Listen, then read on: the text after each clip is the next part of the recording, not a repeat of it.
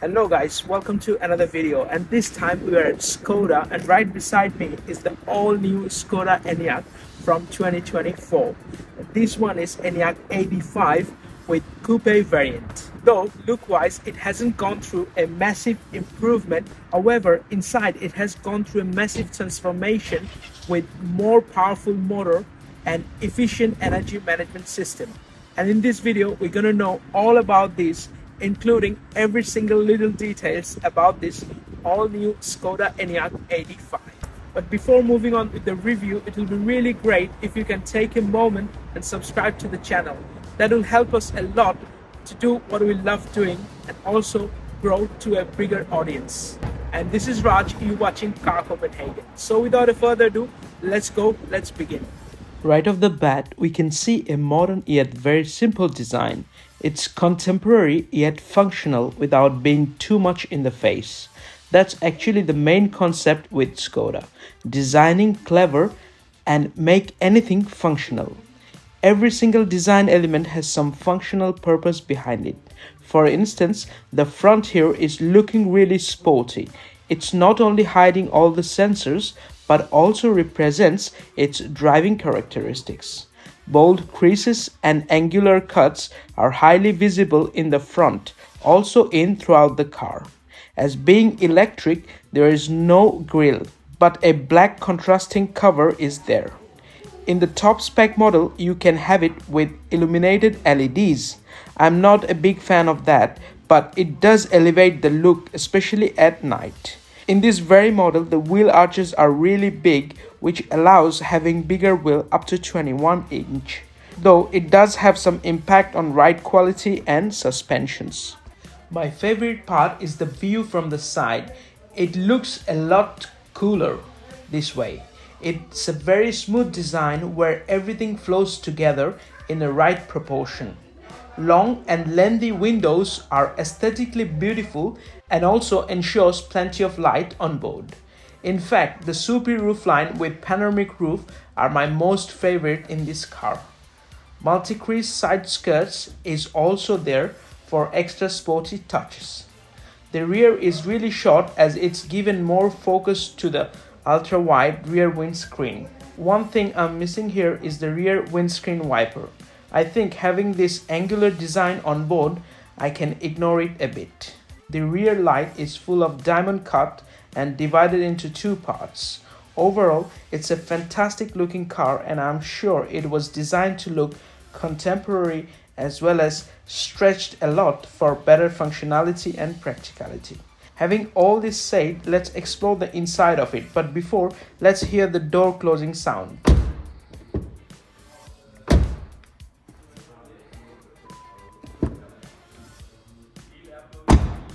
To be honest, it sounds really solid and grounded as it is built to last. Let's start with the door panel. It has contrasting design with sharp angular theme. Material quality is great as usual with modern touch. I like the door opener here. It's pretty unique and sturdy as well. In the lower part there are some hard plastics. On the good side, the door bin is really big and wide with great entrance to it for longer item. In addition, you also get full flashed window control with proper traditional switches. It's just a Skoda thing. Lastly, here you go, the place for your umbrella. Depending on the trim level, you will have lots of electronic adjustment for the seats. Let's move on to the steering wheel. It's a two-spoke design with proper buttons and coming with proper feedback. Though the adjustment is manual, but the color contrast, silver trimming and the fine leather wrapping makes it really desirable to hold. I really love the first impression here. Otherwise, it's a very clean design with floating dash. It accepts the minimalism without sacrificing the traditional part of it. And that's the beauty of a Skoda. It's a perfect balance between modern and traditional approach. The infotainment system screen is pretty big. Here you have two wireless charging pads for your phones with two USB ports. Then a big cup holder with gripping mechanism. Interestingly enough, the gear selector is very small but is easy to work with.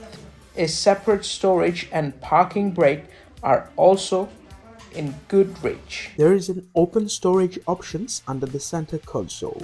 Though it's open, but it's big enough for a purse or your wet umbrellas.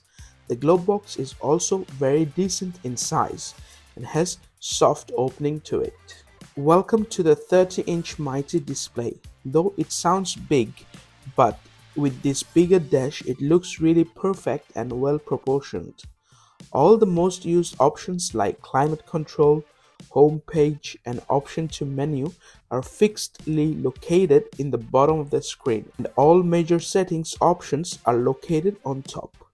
Using this infotainment system is easy and it's fairly intuitive.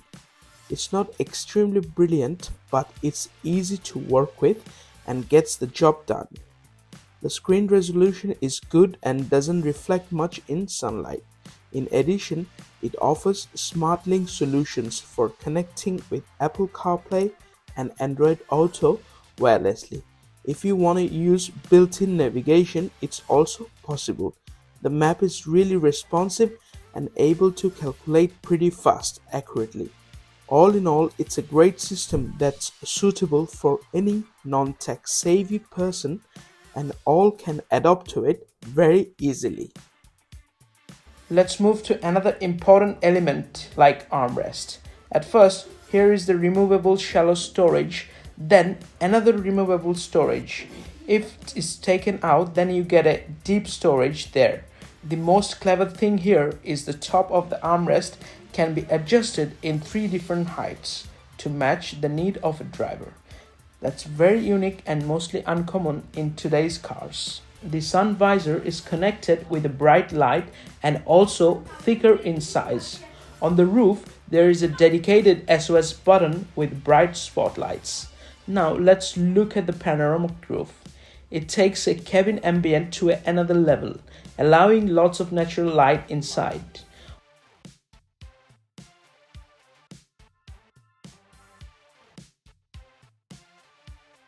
All in all, it's a pleasure sitting here in the front as the seats are really comfortable with huge adjustment options, as it is ergonomically correct and support all around your back.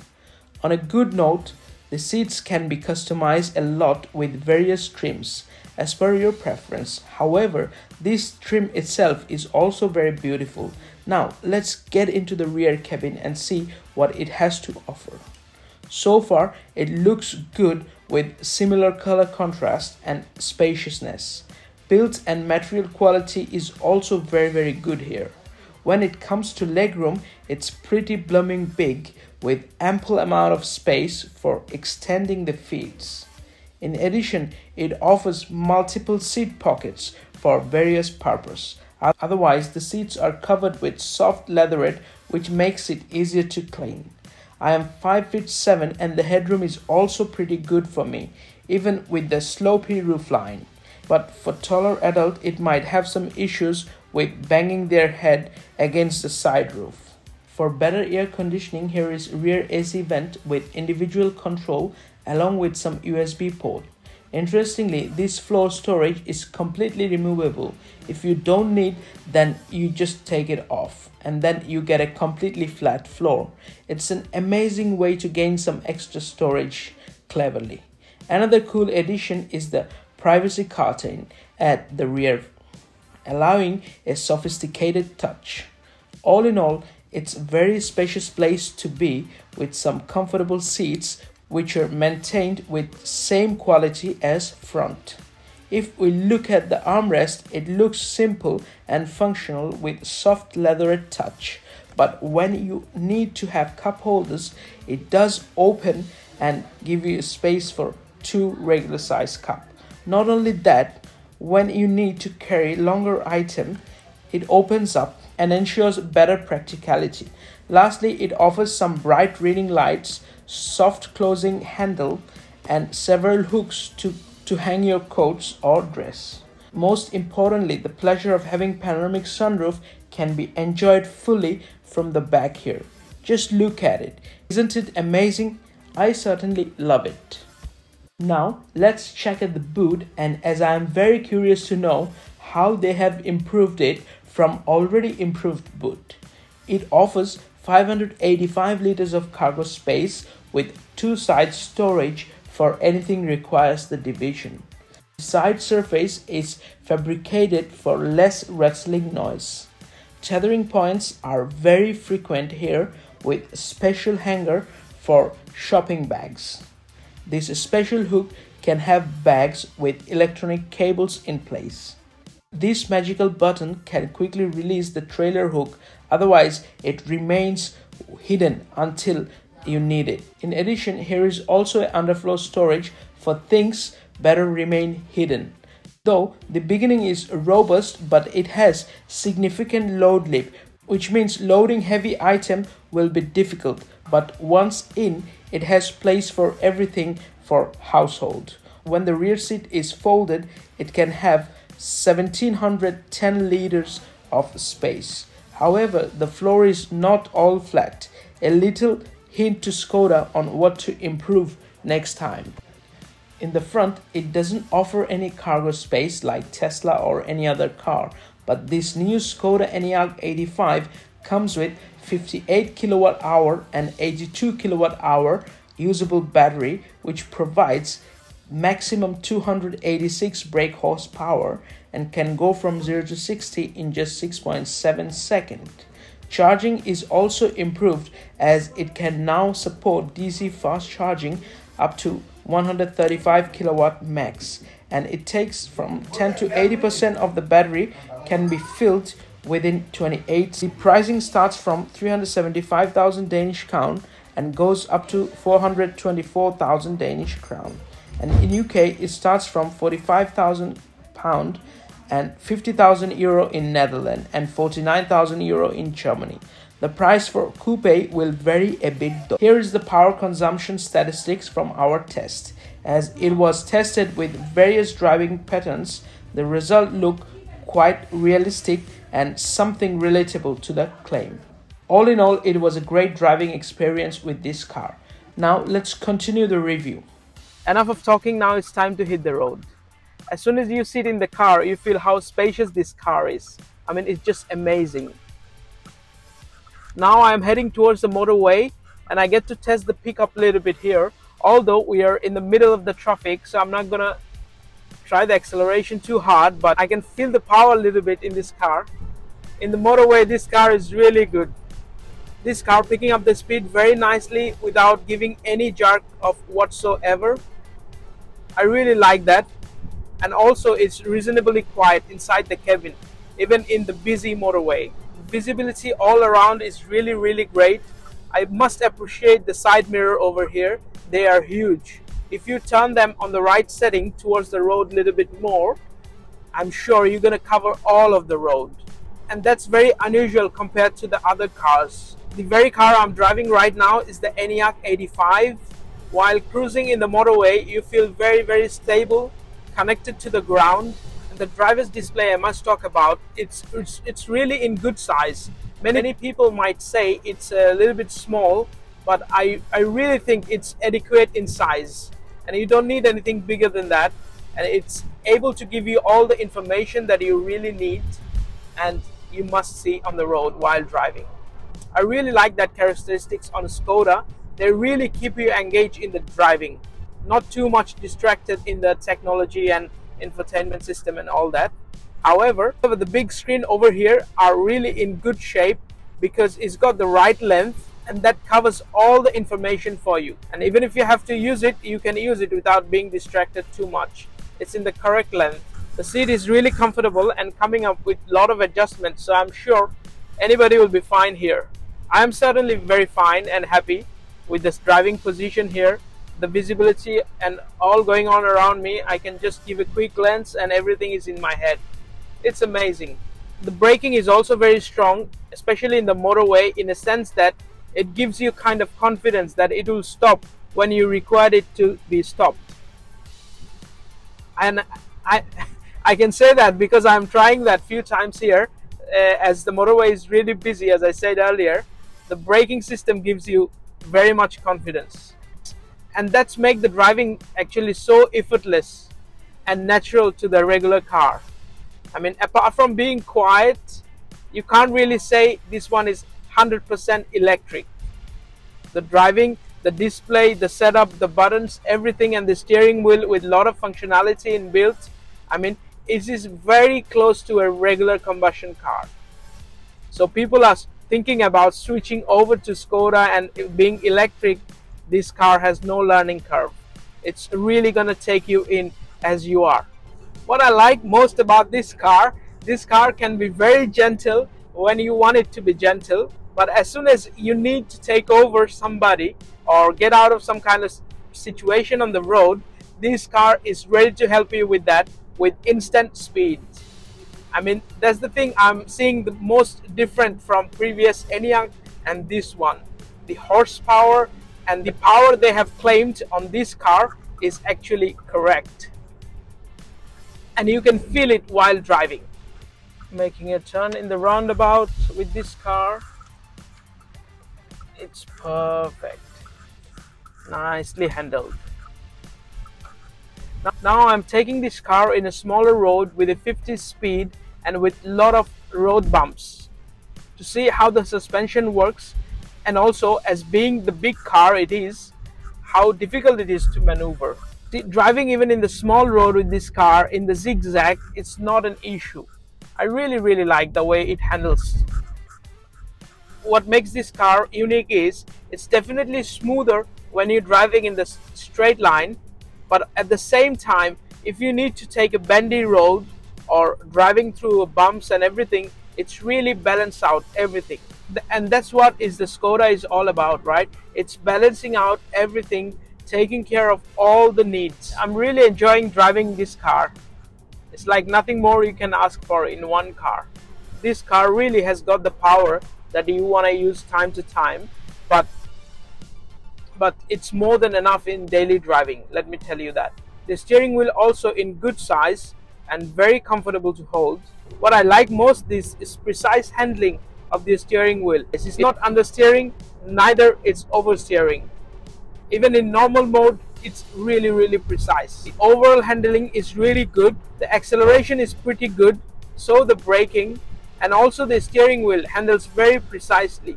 But where I am missing a little bit is in the suspension. I personally think the suspension could have been a little bit better. The suspension a little bit on the stiffer side. However, it's not uncomfortable. It's not a jerky feeling. It's comfortable, but the cushiony feeling is a little bit less than any other car you might see in these days. Especially talking about BYD Seal U that we have done the review of, you can check in our channel, has better suspension. It feels more comfortable. A fantastic all-rounder car has been made by Skoda one more time. Kudos to Skoda team. The way you deal with the tight traffic in the motorway, this car is a perfect invention in the perfect time from Skoda.